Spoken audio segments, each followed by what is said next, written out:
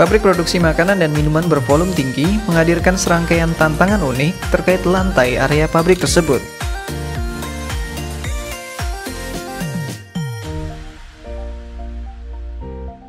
Berikut ini beberapa pertanyaan umum, apakah epoksi dapat dipertimbangkan sebagai sistem lantai yang tepat khusus area pabrik kategori ini?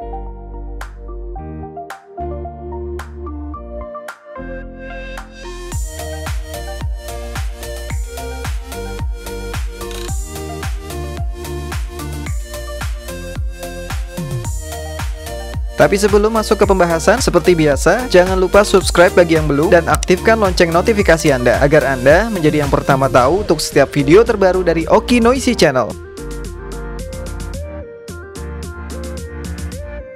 Apakah epoksi lantai tahan air?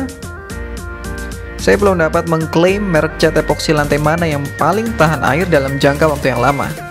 Maksud saya, ketahanan lapisan epoksi lantai terhadap air juga sangat dipengaruhi oleh faktor seperti seberapa sibuk lalu lintas di area dan cara pembersihan lantai epoksinya. Faktanya, lapisan epoksi dapat mengalami abrasi. Istilah abrasi dalam epoksi lantai dapat diartikan sebagai pengikisan cat yang terjadi akibat aktivitas kesengajaan dan ketidaksengajaan. Contoh yang kesengajaan adalah penggunaan deterjen berbahan keras yang tidak dianjurkan. Biasanya kontraktor lantai profesional akan menginformasikan bagaimana cara pembersihan lantai epoksi mereka dan merekomendasikan pembersih lantai yang tepat.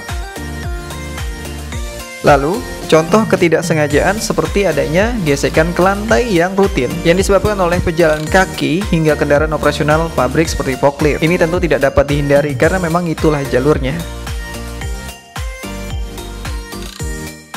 Apakah cat epoksi bisa dipasang langsung ke permukaan yang lembab? Penting Anda ketahui, faktanya epoksi sensitif terhadap kelembapan dan tekanan hidrostatik. Memaksakan pengecatan lantai di kondisi permukaan beton yang lembab bisa mengakibatkan lapisan sulit mengering, dan sekalipun dapat mengering, lapisan bisa retak dan terangkat. Istilah ini disebut delaminasi. Lalu apakah ada solusinya? Ada, tapi mungkin cara ini bisa saja gagal. Namun tidak ada salahnya Anda mencoba. Solusi pertama, gunakan moisture blocking primer. Ini cat primer berbasis epoksi yang diklaim bisa diaplikasikan pada permukaan beton yang sedikit lembab. Hanya sedikit lembab ya. Cek link produk di deskripsi. Solusi kedua, menggunakan water based epoksi. Setelah mengaplikasikan cat primer berjenis moisture blocking, selanjutnya pakai body coat atau lapisan epoksi utamanya yang berbasis air. Kenapa harus water based? Sebuah literatur online menyebutkan kalau water based epoksi punya keunggulan yakni permukaannya bisa bernafas. Wah, hidup dong. Bukan.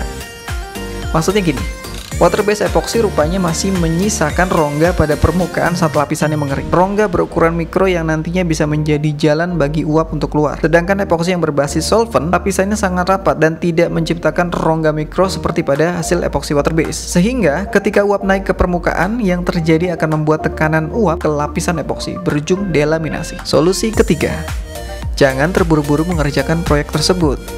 Tunggu sampai permukaan benar-benar terbebas dari kelembapan. Pertanyaan tersisa akan dibahas dalam episode selanjutnya. Pastikan untuk subscribe dan aktifkan lonceng notifikasi Anda. Buat yang nonton tapi nggak subscribe, ayo subscribe dulu karena subscribe itu gratis. Nanti ketika subscriber mencapai 1000, saya akan adakan giveaway, entah itu berupa alat kerja pengecatan ataupun cat epoksi lantai yang bisa Anda gunakan untuk mengecat area rumah Anda.